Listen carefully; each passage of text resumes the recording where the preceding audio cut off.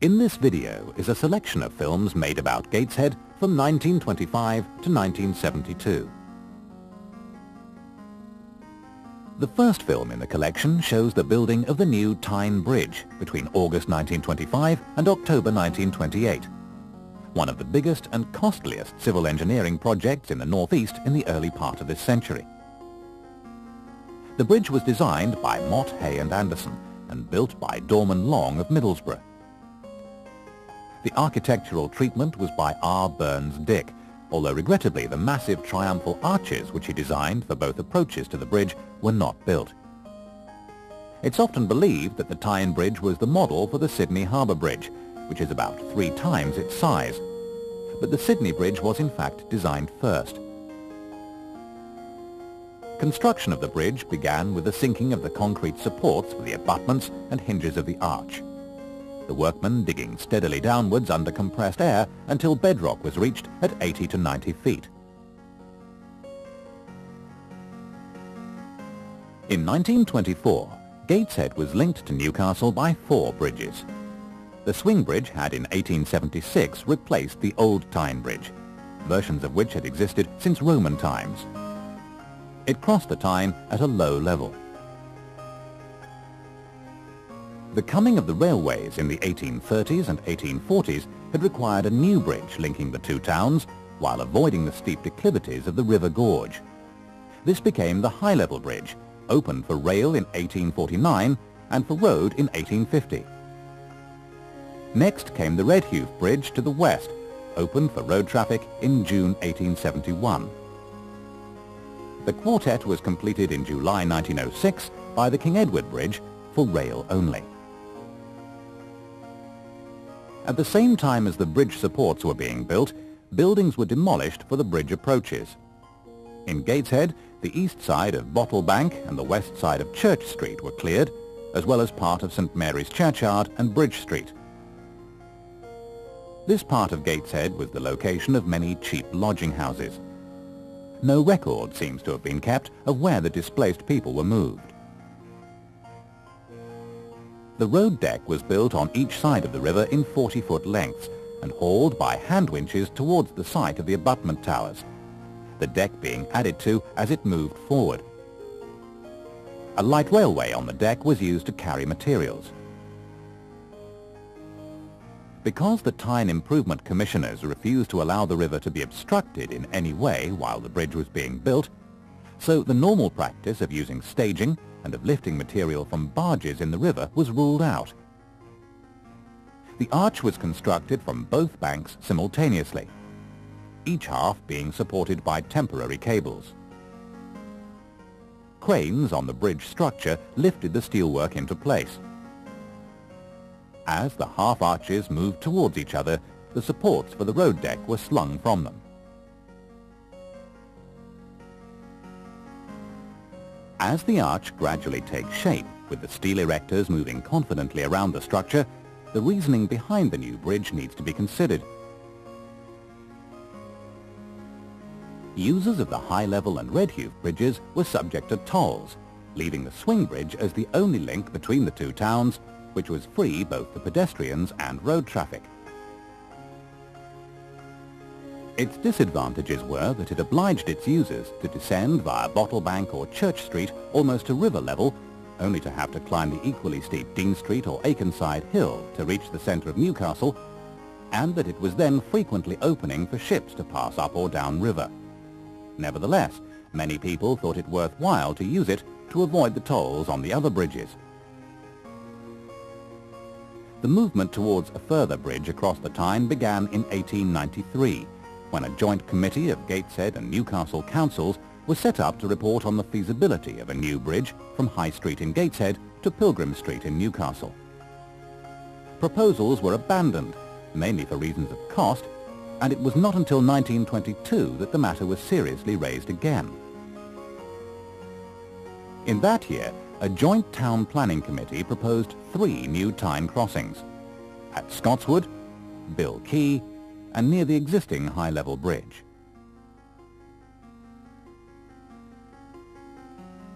This last had been strengthened in 1921 and 22 to carry trams between Gateshead and Newcastle, and it consequently became even more congested. Increasing motor traffic meant that cars and lorries were now competing with slower horse-drawn vehicles. By 1923, pressure for action increased on the local authorities in Gateshead and Newcastle from such disparate sources as the Chamber of Commerce and deputations from the unemployed. In January and February 1924, both councils agreed to proceed with the new bridge, and this decision was endorsed by public meetings. The only major objection came from the London and North Eastern Railway, which had been making £22,000 a year in high-level bridge tolls from the tramway companies alone. The necessary Act of Parliament received the royal assent in 1924. When the arch was finally closed, maroons were detonated and flags unfurled. The completed bridge has a span of 531 feet, when built the largest arch in the country, and the road deck is 84 feet above high water, with a rise from the support pin centres of 170 feet. The weight of mild steel in the arch is 4,000 tons, with a further 4,000 tons in the abutment towers and approach structure. Total cost of the bridge was about £1,200,000, of which 60% was contributed by the Ministry of Transport. The bridge was painted green with a specially developed paint manufactured by J. Dabney and Company of Gateshead. As parties of officials inspect the structure, the 56-foot wide road deck was being laid, then of wood block paving on concrete. In the background can be seen the Newcastle Electricity Supply Company's recently completed Carliol House and the Salvation Army Men's Palace on City Road.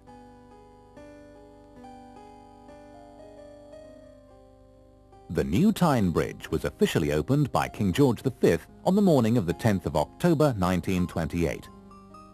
At the specially constructed dais, the Lord Lieutenant of County Durham, Lord Londonderry, presented the Mayor and Mayoress of Gateshead and other local notables. Prayers were said by the Bishops of Durham and Newcastle. The King's speech concluded, "It is my earnest hope that this notable improvement may help to bring back the full tide of prosperity which your courage and patience under recent difficulties so richly deserves." He turned a key which raised a barrier in the centre of the bridge.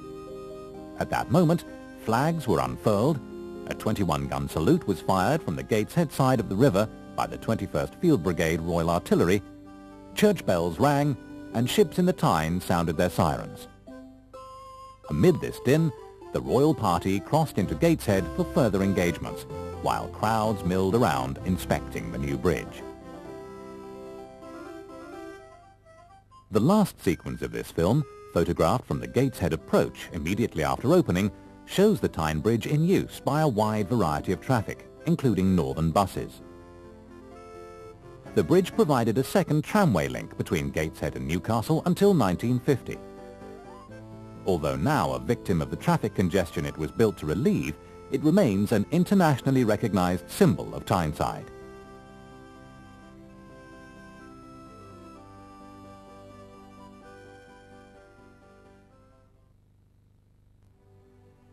The royal visit of King George VI and Queen Elizabeth to Gateshead on the 22nd of February 1939 was the second day of a three-day visit to northeast England.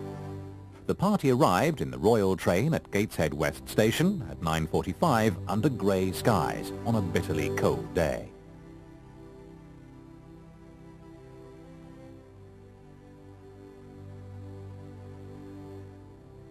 Just after 10 o'clock, the royal party arrived via West Street and Durham Road at Gateshead Children's Hospital in Dryden Road. The Children's Hospital had been founded as a charity in 1885. On the 15th of October 1888, the original building was opened with 8 beds for children aged from 3 to 12, staffed by a matron and 3 nurses. A new wing opened in 1908, and further extensions were added in 1922. At the time of the royal visit, there were about 45 beds. It was then the only hospital in the town, apart from that at High Teams Institution, the former workhouse at Bensham. The royal visitors were guided round the hospital by the chairman of the committee, Hugh Watson, and the matron, Marion Dawson. The Queen, wearing a sage green costume and a green hat with ostrich plume, talked to some of the patients and their nurses. Several of the children naturally seemed apprehensive. Among them were Joyce Williams and Rosie Lee, both aged 9, Rose Miller, 13, and 11-year-old John Newton, who'd been in the hospital for 3 years with a spinal injury.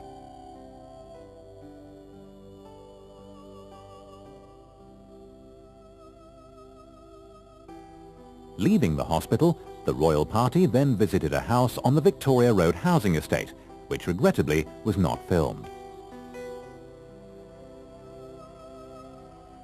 The main purpose of the royal visit was to declare open the 700-acre Team Valley trading estate, the first such estate in the northeast, construction of which had begun in August 1936. The King and Queen were guided through their 3-hour visit to the Team Valley by Colonel K.C. Appleyard, chairman of Northeastern Trading Estates Limited.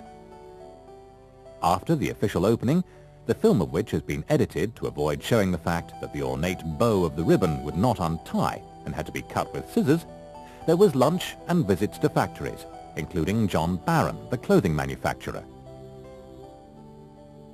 The estate was sponsored by the government to the extent of £2 million and was an attempt to alleviate the shocking levels of unemployment and distress in the northeast. The idea of smaller factories grouped together on a fully serviced site would, it was hoped, reduce the area's dependence on the declining traditional industries. The estate was designed by W.G. Holford. The main road through the site, Kingsway, was then at 147 feet the widest road in England. The first firm to rent a factory on the estate was the food manufacturer Havmore Limited. In September 1936, the lettings continued steadily until the official opening.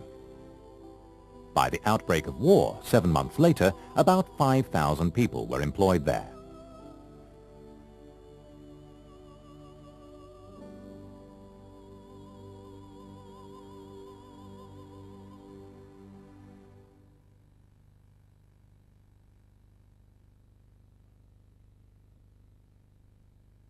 Saltwell Park was one of Gateshead's greatest assets. It was one of the few amenities in the borough that people travelled from outside the town to visit. Most of the original Saltwell Park was the private grounds of Saltwell Towers, a Victorian mansion built for the stained glass manufacturer William Wales.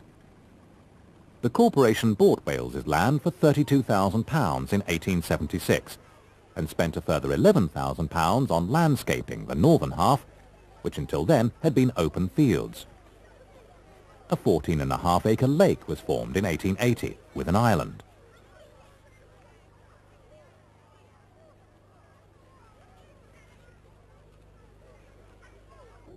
In the summer of 1944, Saltwell Park was the main venue in Gateshead for Holidays at Home. The first part of the film shows the great variety of events which took place in the park that wartime June over 50 years ago. People seemed content with these simple and harmless pleasures. For the children, there was boating on the lake, pony riding, people had been asked to lend their ponies, Punch and Judy, and foot races of all kinds. The Mayor, Sidney Heppel, and the Mayoress took a full part and awarded modest prizes to the children. For adults, one of the main events was a bowls tournament for a cup presented by the town's Member of Parliament, Thomas Magnay.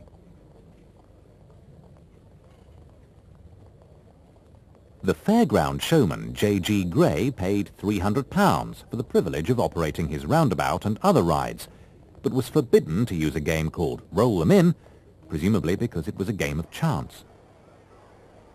In 1944, the periods fixed for the holidays at home were the 17th to the 25th of June and the 5th to the 8th of August.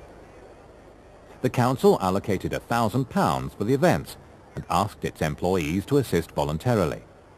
Saltwell Park closed at 11 p.m. for the period. Since 1942, the government had devoted a great deal of effort to persuading people of the virtues of holidays at home. The idea was to discourage people from travelling to the seaside or to other parts of the country, thus putting a burden on an already overstretched railway system. In a well-known slogan of the time, people were asked to consider, is my journey really necessary? Special holiday trains were in fact withdrawn. Some historians believe that most people ignored the government's exhortations, and while the Gateshead holidays at home were undoubtedly popular, it's likely that many could not afford to go away on holiday anyway. The government devolved the task of organising holidays at home to local authorities, and Gateshead Corporation sponsored them in the summers of 1942, 43 and 44. So, by this last full summer of the Second World War, a great deal of experience had been gained at making much out of little.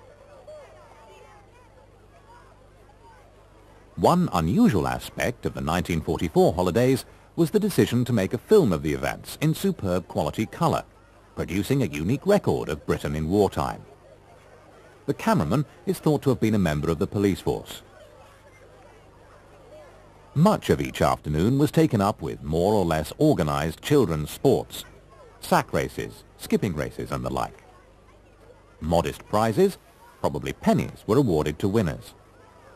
Parents were also enthusiastically involved.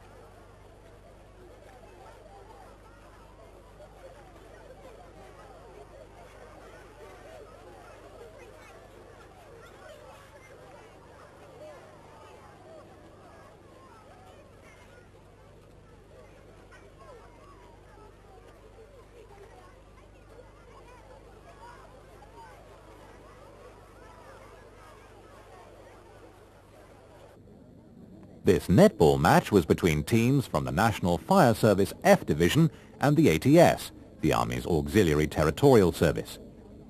The Fire Service won by a convincing 30-6. The losers smile bravely for the camera. Towards evening, there was dancing on the green in Saltwell Park. Couples attempted to perform versions of ballroom dancing and barn dancing on the difficult surface.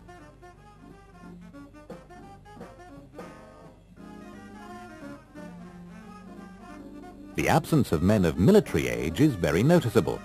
The Allied invasion of the European continent had taken place only a fortnight before. Though some American GIs are present, as is the latest dance sensation, the jitterbug.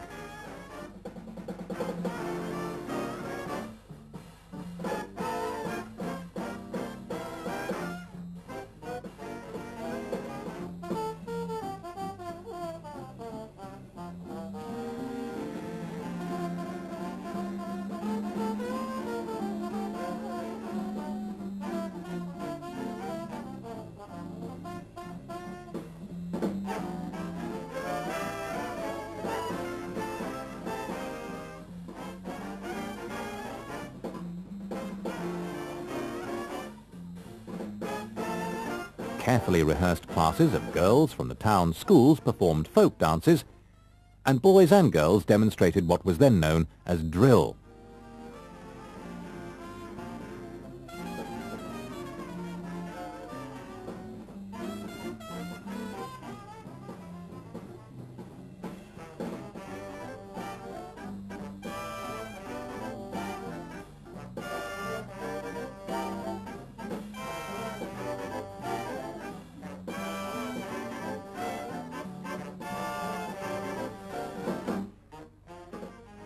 While fascinated children watched the traditional Punch and Judy show in the park, many other holidays at home events were taking place throughout the borough.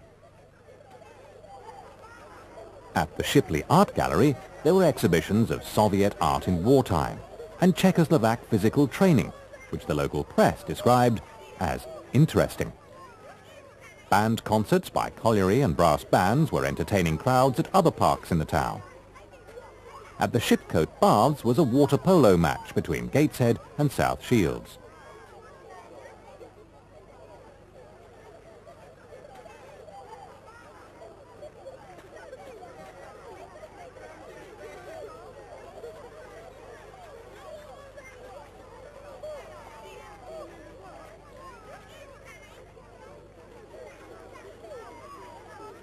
Not all events took place in the open air. The new Shipcote Baths were also used for swimming and diving displays, and on this occasion for a bathing beauty competition. The public libraries also hosted holidays at home events, in addition to providing more popular novels.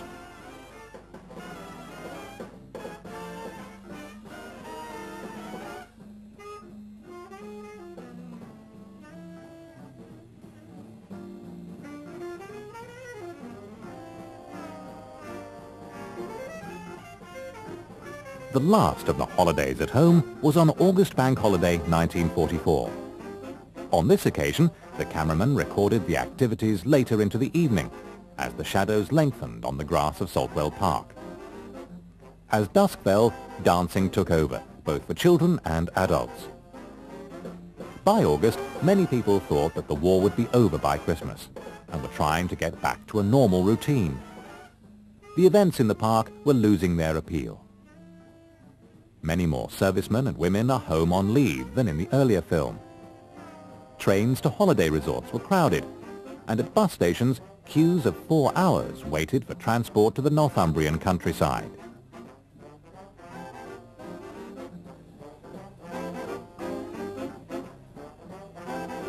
The very enthusiastic uniformed dance orchestra is, unfortunately, unidentified.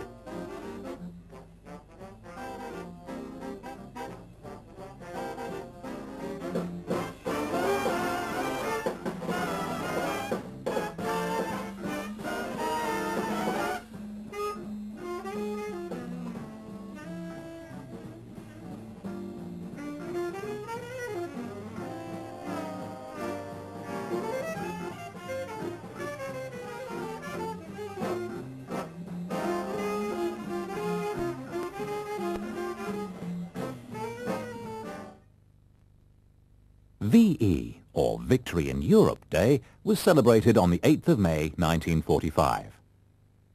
Again, Gateshead filmed the events in colour, beginning with ships tied up at Newcastle and Gateshead quayside, with flags and bunting flying in celebration.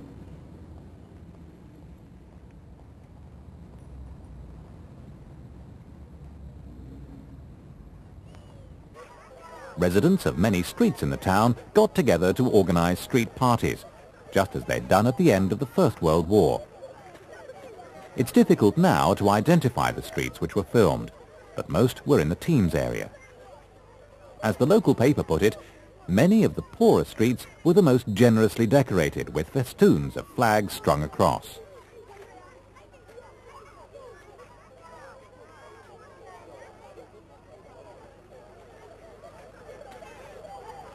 Happy faces greet the camera, the people waving and making the Churchillian V sign, although the white dog was unconcerned.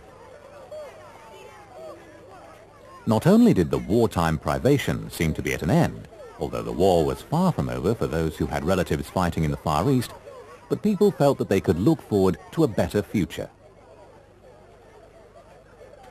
In addition to the street parties, Gateshead marked the day with special church services, a broadcast of the King's speech in Saltwell Park, and a huge bonfire at Moss Heap Quarries, Sheriff Hill. The newspapers also reported that in High Street, soldiers and sailors linked 6 abreast with their girlfriends and danced along the roadway singing "Me and My Girl." In Saltwell Park on the following day, the 9th, there was music in the afternoon and dancing on the green from 8:30 until 10:30. The following Sunday, the 14th of May 1945, was Thanksgiving Day. In Gateshead, this began with a parade to Saltwell Park by representatives of all those units, civilian as well as military, which had played a part in the war.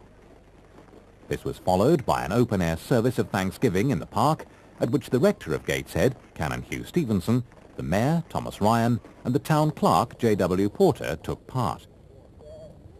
For a Tyneside town, Gateshead, in contrast to North and South Shields, had been relatively unaffected by the air war, despite the fact that many factories in central Gateshead and at the Team Valley Trading Estate to the west of the town were engaged in war work. Only 5 people were killed in the town as a result of enemy bombing. The largest stick of bombs fell inside Saltwell Park, causing little damage. The local Home Guard, formed in May 1940 as the local Defence Volunteers, had been disbanded late in 1944.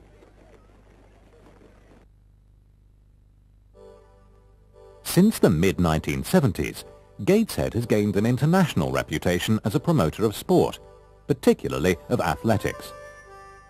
20 years earlier, in the mid-1950s, sport had a somewhat lower profile, with the major athletics events in the town being the sports in the Youth Stadium, later massively developed as Gateshead International Stadium, and the annual Clark Chapman Sports, held on the company's own field at Old Fold, adjacent to their works. When this film was made, Clark Chapman was one of Gateshead's major employers, having, unlike many engineering companies, survived the various trade depressions from the 1890s to the 1930s. The firm was founded at South Shore, Gateshead, in 1864 by William Clark, an engineer formerly with the Bedlington Iron Works and Armstrongs of Elswick. In 1874, the company acquired 14 acres of land off St. James's Road for a new works, and soon added a further 14 acres to it. At about this time, Captain William Chapman became a partner in the firm. They manufactured ship's winches, and by 1868 had constructed the first steam-driven cargo winch to appear on the market. By the end of the century, the company had diversified into boiler feed pumps, boilers, electricity generating plants for ships, and electric deck winches. In 1907, there were over 2,000 employees, with welfare societies, sports and social clubs, and a choral society. In the mid-1950s, the company was still independent, manufacturing marine auxiliary equipment. Mergers were to follow from the 1960s. The works, which can be seen in the background to these scenes, was demolished in 1995. An earlier period in Gateshead's history in which its sportsmen were nationally renowned was the mid-19th century, when the town produced national champions in athletics. Foot racing, known as pedestrianism, was revived in 1855 by James Rowan, born in Oakwellgate in 1836. He travelled to Manchester, London and Scotland to compete in professional road and track races. He defeated international competition in the form of Jackson, the American deer, before high living caused his early death in 1864, the year in which William Clark established his company. John White of Gateshead succeeded Rowan as champion in 1859. The last great foot runner of this period was Stephen Ridley, who defeated a Manchester runner to win the mile championship at Friars Goose Running Grounds in 1872. Athletics, both professional and amateur, continued, the former at a running ground near Clark Chapman's called Borough Gardens. Here, additional attractions were rabbit coursing and quoits. it was to counter the professionalism and gambling at this venue that amateur sports clubs were founded, the first of which was North Durham Cricket Club, established in 1864, which quickly became the amateur sporting centre for the town. Attractions here, in addition to cricket and rugby football, were foot racing, pole vaulting and bicycle racing. Road racing was encouraged by the formation of Harriers clubs, often connected with local churches. It's this amateur tradition which has continued into the present.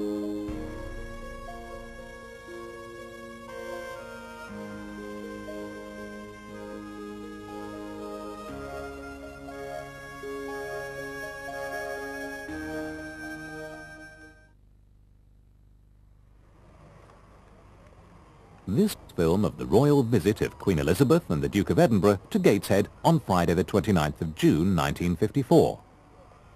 This was a rather hurried affair, following on from a morning spent in Tynemouth, Wallsend and Newcastle. The royal party drove across the Tyne Bridge into Gateshead, where the Lord Lieutenant of County Durham, Lord Lawson of Beamish, introduced the Mayor of Gateshead, Alderman Benny Young, the Town Clerk, C.D. Jackson, and other local dignitaries.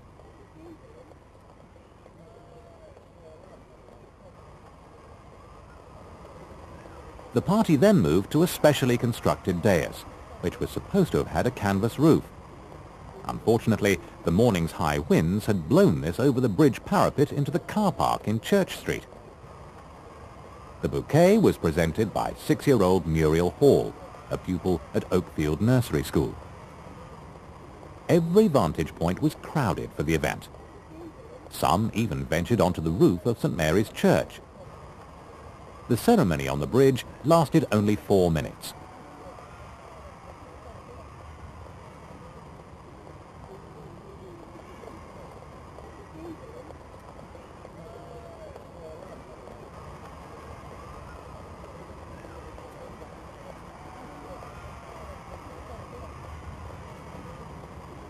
With the royal party then leaving the bridge past the Half Moon Hotel and under the railway bridge into High Street, where a part of the day's massive crowds can be seen.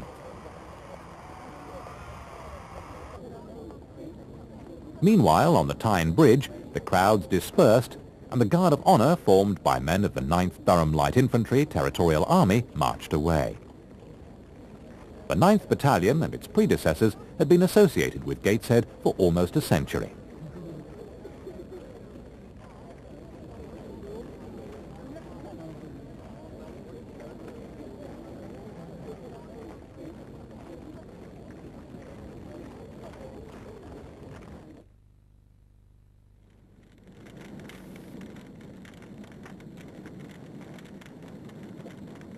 Exercise Time was a big civil defence operation which took place on the Gateshead and Newcastle quaysides on Sunday the 15th of June 1952. In the early years of the Cold War, civil defence had a high profile. The Newcastle and Gateshead Joint Fire Service was the backbone of the No. 1 Northern Civil Defence Region. This exercise was modelled on similar operations which had taken place in Southampton and Liverpool. Altogether, 500 firemen from Northumberland, Durham, Cumberland, Westmoreland and the North Riding of Yorkshire took part. The main Gateshead fire station was then in Swinburne Place, from which units can be seen emerging. The last driver only just manages the sharp turn into Swinburne Street.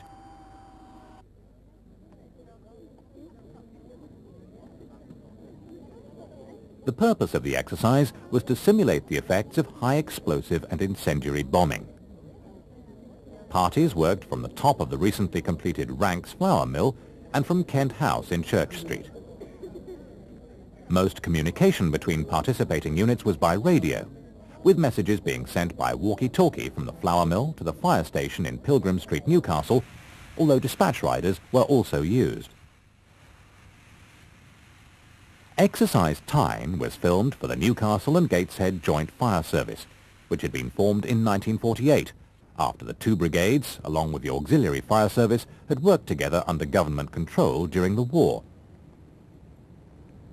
At one stage, about 180 water jets from 64 fire appliances were in action simultaneously. as well as the full-time fire service personnel also taking part with the Auxiliary Fire Service and the Civil Defence Corps.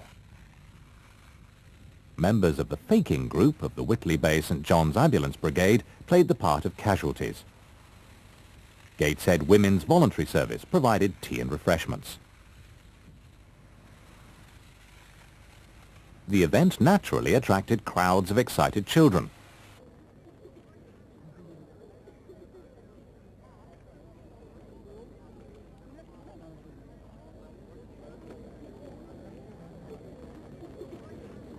The fireboat, which is seen making a patriotic display at the end of the sequence, was mainly paid for by the government from its civil defence budget.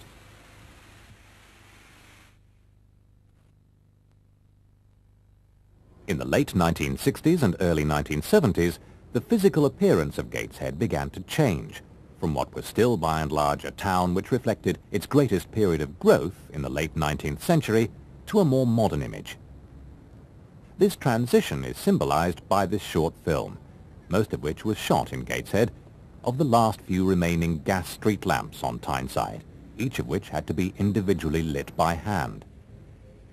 Electric street lighting had been gradually replacing gas since the 1930s.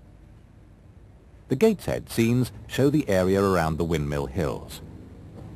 In 1972, the last gas lamps were phased out, many to be sold by the Northern Gas Board as garden ornaments, and the lamplighter with his ladder was no longer to be seen in the streets of Gateshead.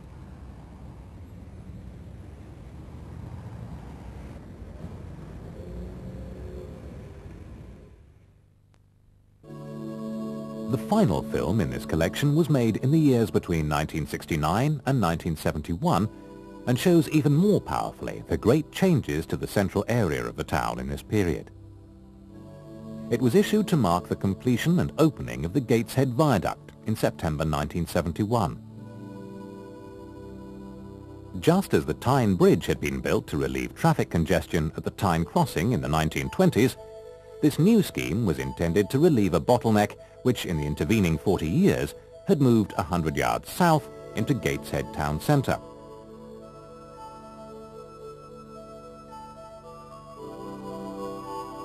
In 1960, the Felling Bypass had opened to relieve traffic on Sunderland Road, and in 1966, a traffic management scheme for central Gateshead attempted to deal with the problem. All traffic from the east, the west and the south came together at the junction of High Street, Jackson Street and Park Lane, before proceeding north towards the Tyne Bridge, making this area particularly hazardous for pedestrians.